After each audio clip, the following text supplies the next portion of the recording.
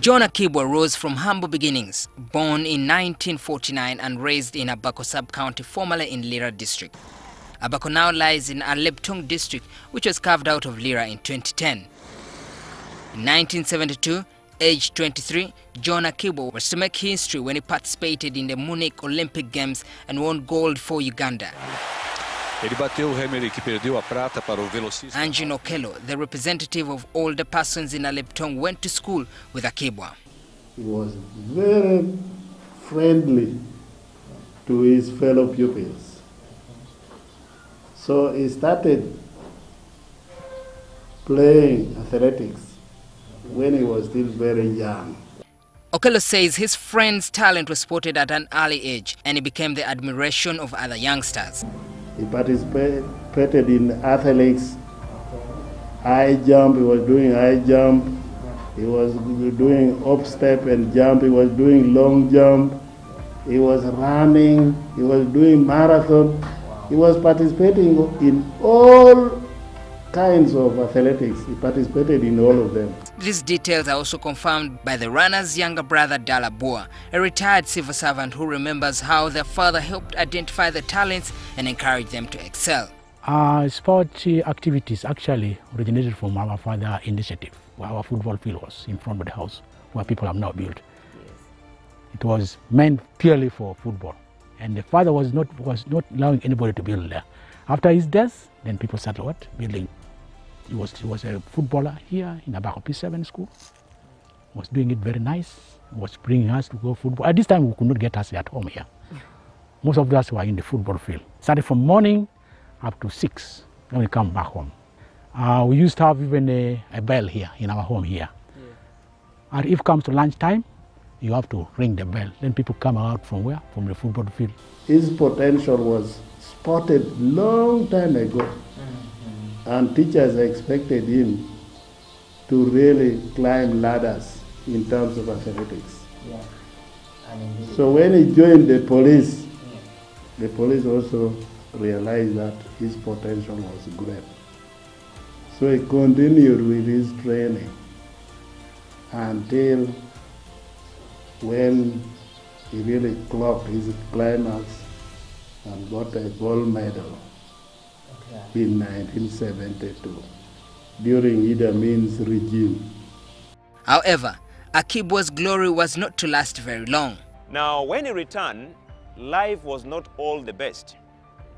We are told that when President Idi Amin recognized the fact that Akii-bua, being a legend, was getting much more popular, and the political situation in Uganda then was deteriorating, Akii-bua made a choice to run for his dear life, and he became a refugee in Kenya. Members of Parliament and district leaders say that despite the fact that ALEBTONG is now a district, a lot more has to be done in Akii-bua's memory.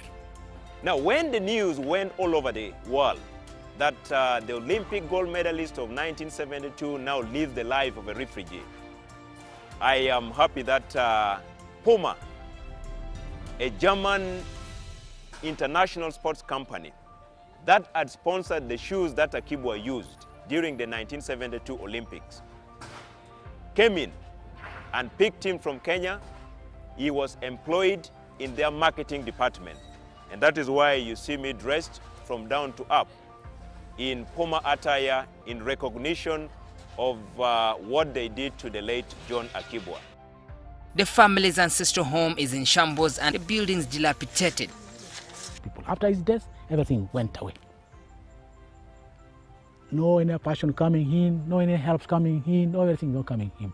You can hear from Akii-bua senior secondary school, people hear Akii-bua senior secondary school. Then you can be convinced that there's something going on to his family. There's nothing. The former champion is buried here.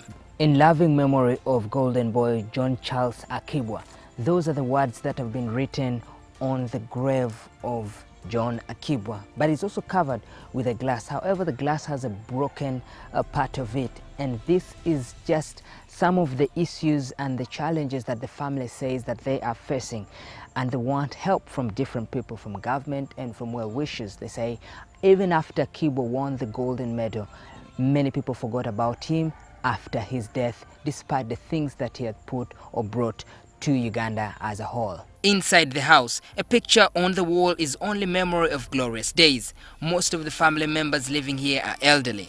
No essentials, food stuff being brought to them, no medication. One of the mothers who is very sick up to now. She's having a cancer of leg, cannot get cured. No attention at all. In Abako, a school constructed in his memory does not reflect the contribution Akii-bua's name made to Uganda. Lira district local government has given another piece of land. We are yet waiting from government of Uganda to fully construct, furnish, and make the new Akii-bua Memorial Stadium operational. Because as I speak now, there is only a skeleton structure of the old Akii-bua Stadium, but that land has already been taken up by the Lira Regional Referral Hospital. So we appeal to government that we must walk the talk. Where this new site is supposed to be constructed, I am told, I went there, it is a bush. So we must, as a matter of fact, ensure that the Ministry of Education and Sports spearheads the process of ensuring that the new Akii-bua Stadium is constructed. Maurice Ochol, NTV.